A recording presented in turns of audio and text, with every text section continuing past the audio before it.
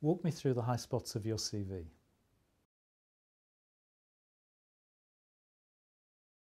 Now, the two key words in that question are high spots. That question is not an invitation to spend 15 minutes going line by line through a CV. It doesn't impress anybody, and I'm likely to stop somebody very quickly if they do that. Pick the things that are relevant and important. You shouldn't take more than, if you can do it in a minute, great, but certainly don't take more than 2 minutes. Pick the things you're most proud of, the things that are most relevant, the things that are most likely to impress the interviewer.